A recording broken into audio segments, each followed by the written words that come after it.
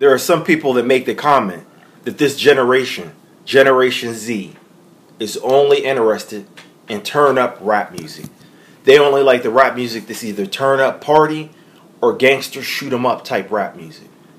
These individuals that make this comment, they also say that this generation is not into socially conscious or black power rap music.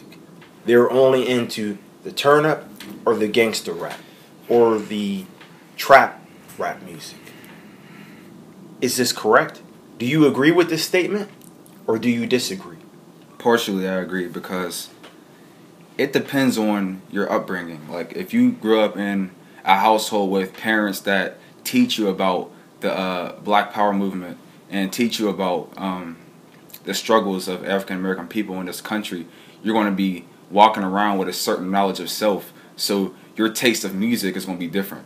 So if you grew up in a household with parents who don't really care, then you're going to be listening to, you know what I'm saying, trap music. But it's all about your upbringing. So I kind of agree with it, but it's not the whole generation. We're not all like that. Is there balance where there's a population within your generation that's interested in trap music, but do you also see a balance where there's a population of young people who are around your age, teenagers, this is 2016, who are teenagers, who are also interested in the black power, socially conscious rap music? Do you see that balance? Somewhat. Okay. Because there's a group of people that are really interested in Kendrick Lamar and J. Cole and Wale and Killer Mike, those type of rappers. And they don't really like Chief Keef and all these type of turn-up artists because, like what I said before, the upbringing. That's the main key to the whole topic. If you grew up in a household with parents who teach you about your ancestors and how you were great people, then you're going to carry yourself a certain way. So if you hear rappers talking about women, calling them bees, you're not going to really like it because it's like, that's not what I am. That's not what my people are. I come from greats, you know, so I'm going to listen to music that reflects the true identity of my people. Do you think it's possible to increase the population of young people that like the black power, socially conscious rap music as opposed to the trap, gangster rap music? And if so, how can that be done? You can. And you got to get charismatic rappers that, or like J. Cole and Kendrick Lamar. But the thing is, they aren't really, like, that aspect of their music isn't really being shined, like the light's not being shined on that aspect of their music for real, because the music industry is being,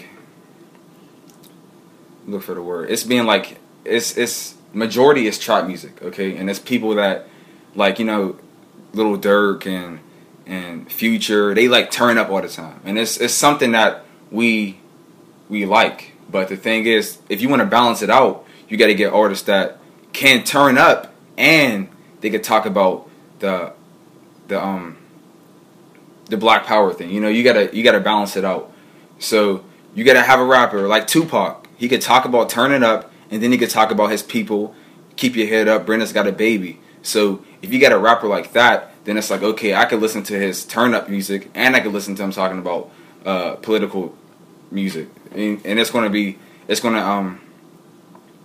interest you because this is a rapper who's popular and he's talking about something I don't really hear about. So if you don't really hear about what he's saying, it's going to be like, okay, this is different. And he can make music about turning up. So he's not just a preacher. He's not just preaching to you all the time, because we don't like hearing that either. You can't just preach to us all the time. That's going to turn us away. You gotta be able to rap about going to parties, being with women, and then talking about, the cops are shooting us down, we got to do this, we got to stand up for our people. So it's about the rapper and what they're able to bring to the table. So that's how you could balance it out. Okay. You had mentioned that they're not being promoted. They, being the socially conscious black power rappers, are not being promoted by the mainstream media and also by the industry. So my question for you is, what can the grassroots people in black communities do to embrace and promote rappers who are socially conscious and who are about black empowerment and black liberation?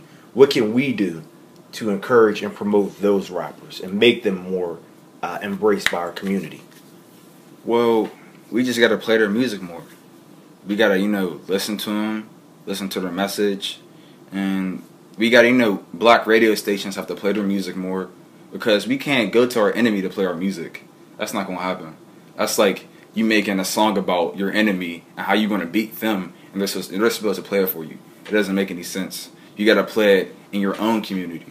So you got to get the masses of people in your community to play your music, so that the youth in the community will listen to it. Everyone's listening to the music. And I'm going to say this, I'm going on a limb, but my generation, we're followers. We go with the trend. So if we all start listening to this Black Power music, like a few people that's really popping, if they start listening to it, we're going to all start listening to it. And then it's going to really start making sense to us, because we're going to just listen to it because they listening to it. And then after that, we're going to be like, okay, we like it, because, I can hear what they're saying. It's starting to make sense. We're seeing how we getting killed out in the streets. And it's like, okay, it's pitting 1 and 2 together. And then it's going to create a spark. And then we're going to be revolutionaries again, like in the 90s. That's why they was like that in the 90s. Okay, with this work, if black communities went to these popular trap artists and put money behind them and said, okay, you could talk about the trap gangster stuff, but we want you to write some songs with some powerful messages in them that's about black empowerment and black liberation, you think a strategy like that will work? That could work, because that's what the white people are doing. They're going to the artists and paying them extra money to talk bad about the community. So if it's working in that sense, we could pay them extra money to talk about the uplifting of black people in the community. So I think it could work. But the thing is, people, the producers in the music industry right now, the black ones, they're puppets to racism and white supremacy. So if you can get someone who's really willing to go out for their people, then it could work. But the likelihood of that happening is pretty low. Why is it low? Because we're puppets. There's no one who's going to stand on their square. Everyone wants to just sit. You can't bite the hand that feeds you. Okay, we're being fed by the white supremacists. So if we're being fed by them, you can't just go and be like, all right, now I'm about to, since you feeding me, I'm going to go ahead and try to dismantle you. It doesn't work that way.